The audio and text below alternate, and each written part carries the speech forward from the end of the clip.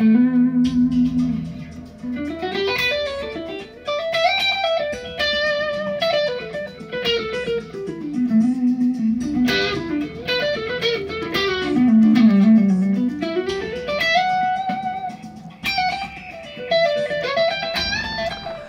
this is Jess from T-Rex. We're here today with somebody very special. One of the guys that I've been admiring since I was a kid, and he was one of the first people over here that actually took the time to meet me and talk with me. So it's a very, it's a special thing today. So I want to introduce Tim Pierce. Hello. And Tim is, Tim, you've been you are one of the busiest people I know, and you, for the past more than 30 years, you have been doing, just session after session, doing the biggest recordings, and yeah. So how did you get started in the recording business? When I moved here in 1980, the music business was quite large, as you might imagine, and New Wave was actually big, and the Knack were a big band. Anybody remembers the Knack?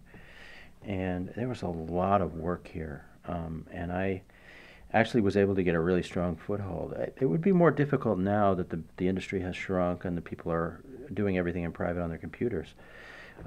It was very open, and there were rehearsals everywhere, and gigs everywhere, and lots of people doing records, lots of artists trying to get it together and get record deals, and there was a lot of money to develop music. So it was an easy time in that sense. I mean, when I got here, I was very, very astounded by the competition and by how many really good musicians there were all around on every instrument. But there was a lot going on, and I was able to meet one guy who actually got me my first gig, and out of that gig, I met another guy and another guy. And what happens is, or what happened back then is, you would meet one person, you'd do some good work, and then you'd meet a couple of other people, they'd recommend you for a couple other things. So I met maybe a handful of musicians, 5 or 6 musicians, and those 5 or 6 musicians actually started to get me gigs. And then they would introduce me to other musicians. So it happened very quickly in a way, because you meet 5 people, and then each one of those 5 people introduces you to 5 more people, and all of a sudden you have 25 musician friends. And then all of a sudden you have, so it grows like a tree, as long as you can do good work, These days it's harder, because everything's kind of done in private and away from any particular central location. So it was easier back then. And so I got a foothold very quickly. And then a couple of years after that, I think it took about 2 years, I was able to do a John Waite record, which was good, and then I did a little bit of overdubbing on Rick Springfield's album, and Rick Springfield had just become a big star with this big single he had, and I was able to join his band. So that carried me for the next 4 years. So through the 80s, I was able to do a lot, partly because of Rick Springfield, because he was so busy doing concerts, and I did 5 records with him, and it carried me through most of the 80s. I think he's still busy today too. Yes, he's doing great. Playing. So yeah. So you've done mostly studio recordings for most of your time. Are you the live shows or touring? You did that. Yeah, even when I did those big tours, I realized that really wasn't where my love was. I always wanted to be in the laboratory, so to speak. Yeah. When I grew up, I loved Steely Dan and Earth, Wind and Fire, and before that, my influences were ZZ Top and Jimi Hendrix and Eric Clapton and a lot of the British bands, Wishbone Ash, a lot of the great guitar players of the late 60s and early 70s.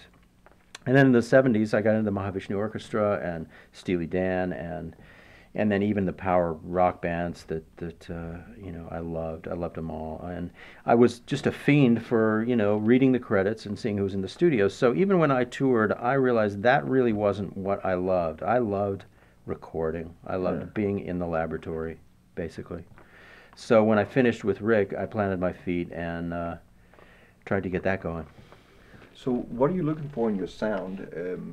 Because you know, you always want to deliver the best which you do. And what are you looking for, in particular to your guitar sound? What do people expect from you? These days, it's really simple. I try and be modern because I've been doing it long enough to know that that's where my survival is really. And for instance, when I work, I turn my delays off almost 100% of the time because most records these days are done with dry guitar tones. I don't use a lot of effects.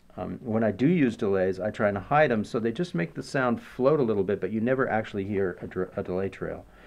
A lot of what I try and do here on the West Coast is to sound less polished and more like a teenager, more like a kid, because that's the kind of guitar that you hear on records these days, and that's really, really vital, especially as you become more of a veteran, is to really do everything you can to still sound like a kid. And that's something that's a little easier for me than some musicians, and I know that's one of the reasons I work as much as I do, is I'm able to sound less polished, and that's just vital. So it's kind of the reverse of what you would think. You would think you want to get your sound more refined and more smooth, but really what you want to do is hold on to those rough edges, and that's just being modern.